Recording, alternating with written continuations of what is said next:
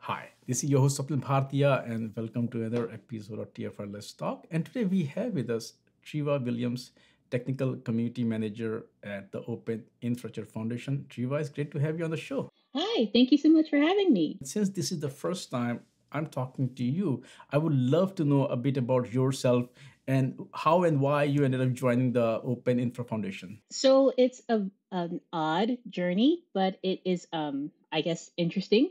So I started off kind of as a tailor slash seamstress, and I wasn't very good at that.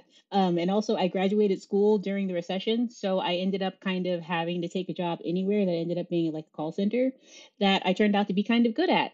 And then somebody recommended this company called Rackspace that I got in on the first interview at, and Rackspace, at least at the time, they had this huge education initiative. So I started taking classes about this stuff called Linux. And the whole time I was reading the company emails and announcements about something called OpenStack, which kind of piqued my interest. So I started taking classes about OpenStack and also just kind of using the resources that were available to me to learn more about it. TLDR, I got really good at it, started teaching my teammates. My role went away. So I got a job teaching OpenStack at some online education company. Got pretty good at that. And also just being a huge geek about OpenStack in general. And somehow I ended up stumbling on the openstack.org website one day and saw that they had an opening at the foundation. And I guess maybe all of that nerding out that I've been doing all those years had made an impression on the folks there because I got hired. And here we are. Let's talk about Kata containers for a bit. We have covered it, but it's always a good idea to kind of remind our viewers, what it is all about. So talk a bit about what is Kata containers and what does it do, and of course, if you can also share some history of the project. My favorite TLDR description of Kata containers is that it is a container with a kernel in it, which is far too simplified, but it kind of gets to the point. To go a little bit more into detail, what it is a virtual machine that runs like a container and can run on any type of container platform. Like case in point, Kubernetes. The project was born 5 years ago from a combination of Intel Click Containers and Hyper-V.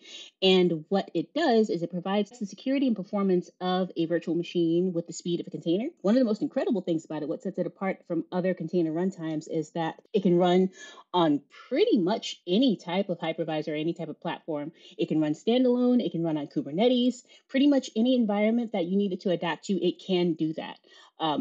When I first heard about it all those years ago, I was super excited about it. So it's pretty interesting that I ended up being community manager for it. Now, since you said that you became a community manager, let's talk a bit about your role as a community manager. If you can talk about, and what is the community like today, and how do you work with them? I consider myself to be a bit of a project manager, but for an open source community. So, like, I don't have to worry about salaries or anything, but I see my job as taking a look at what the community, I guess, like, state is at the time, what their goals are for the next 2 weeks, the next 2 months, the next 6 months, the next 2 years, and making sure that they have everything available to make sure that they get to those goals at the times that they specified, or at least close to them.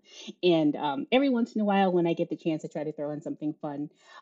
So the Kata community, the state that it's in right now, they are in a fantastic place. They just released Kata Containers 3.0.0, and actually 3.0.1 just came out, and to great success. That I think I've been a community manager slash dev advocate for a while now, and I think that was my first time in this position where there weren't any huge critical bugs with that first release because it was so exquisitely planned and so exquisitely thought out for the entire development process. I am super proud of them. I tell them that all the time. I'm probably getting on their nerves, but I absolutely love them. But they're in a great place right now. Since we are talking about Kata, can you also share, if possible, some examples of how it is being used in production, who are using it, and at what scale? Because when we talk about open stack scale, that's massive. Just look at what CERN and a lot of other folks are doing there. I'm so glad that you asked that question. So the most remarkable use case that I can think of off the top of my head is from Ant Group slash Alibaba. They were running Kata 3.0.0 in production in their product under a different name called Run D for the entire development time. So they were contributing in real time to the development of 3.0.0, which is probably why it released so smoothly. Um, that is amazing.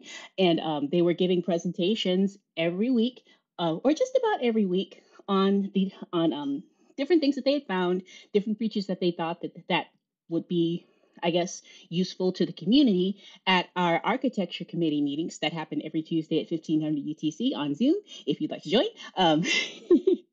Another one that is super exciting that I can talk about is Microsoft AKS integration with Kata Containers. That was first announced at KubeCon US back in Detroit, but that has been, or if that is being expanded, that support. And as a matter of fact, I think less than a week ago, an article was published in Forbes about that collaboration that's happening. So that is super thrilling. If you happen to be at KubeCon EU, there may or may not be more announcements being made, but I mean, I'm not one to gossip, so you didn't hear that from me. Earlier, you were talking about the releases. Talk a bit about what is next for Kata containers, and let's talk about what is next, and we can also talk about what kind of people should get involved and how they can get involved with the project. One of the biggest things that's going to be happening in future releases of Kata containers is the Rust-ification of Kata. 2023 is going to be a rusty year. That is so corny, but I love saying it. Kata containers it started, I think, in the 2.5 release, which is before I got into the community, but I mean, we're not going to worry about that. That's when Kata first started expressing serious interest and started making serious moves in the rustification of Kata containers.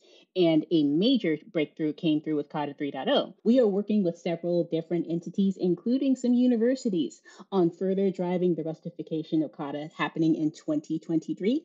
That is super exciting. It is interesting that Kata was able to kind of jump on the trend of Rust becoming more popular in the open source and tech community. That may or may not have been triggered by the announcements by Linus Torvald at Open Source Summit last year on adding Rust integration with the Linux kernel.